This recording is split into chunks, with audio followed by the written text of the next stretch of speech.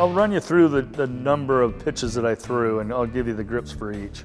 I threw a 4-seam fastball, and I likened my fingers, with the middle finger being a little bit longer, to match how the horseshoe pops out. It would fit right on there, and so I'd get equal pressure on the fingertips.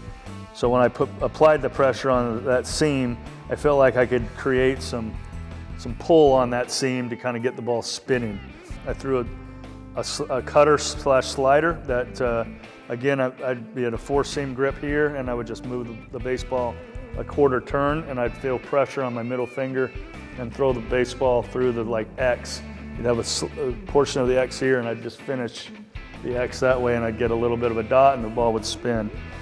Curveball was pretty basic, where I'd try and run my middle finger up, right up along that high seam, tuck my thumb underneath, using the middle portion of that knuckle, and really try and pull down, like pulling that lampshade straight down, and try and get that rotation on top. The changeup is something that I'm somewhat known for, even though my money pitch was trying to throw strike one with a 4-seam fastball. But if I did get ahead, I like to use a changeup. The changeup started as a circle change, we talked about it earlier, where I'd say the A-OK sign right on the horseshoe and lay it on the ball like that, and it never felt very comfortable. I always felt like it was going to slip out, or I'd throw it and my elbow would get underneath the baseball and I'd push it uphill, and it wasn't overly effective.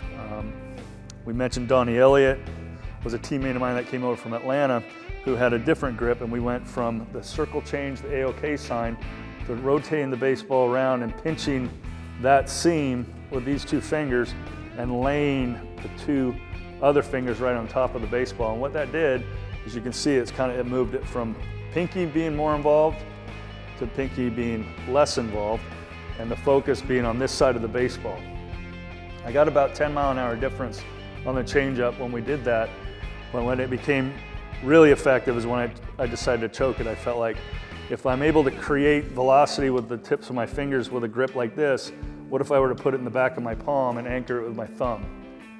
Fingers are up a little bit, but all the pressure is moving from the thumb through the baseball into this pad, these pads of my hand, in the back of my palm, and that's when it got kind of fun. That's when it turned into 15, 17 mile an hour difference in my fastball.